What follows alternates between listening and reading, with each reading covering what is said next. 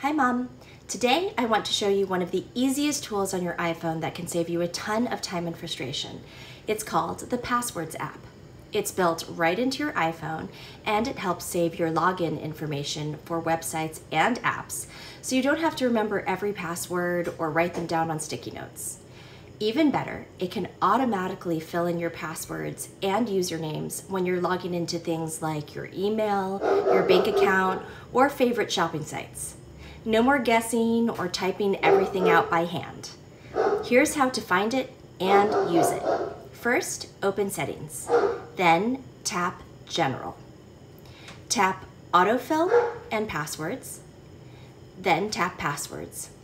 Your iPhone might ask for your Face ID or your passcode to let you in. Next, turn on Autofill from Passwords as your preferred app.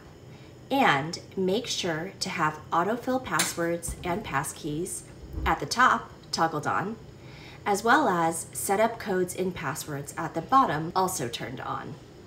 Now your phone will automatically suggest and fill in passwords, passkeys, and verification codes when signing in to apps and websites. That's it. Super simple, and best of all, now your iPhone will remember all of your passwords for you so that you don't have to. And don't worry, everything is private and secure, and only you can access it with your Face ID or your passcode. If you liked this security tip, make sure to also check out the video I sent you earlier about setting up your Face ID. I hope you liked it. Love you, Mom. Bye.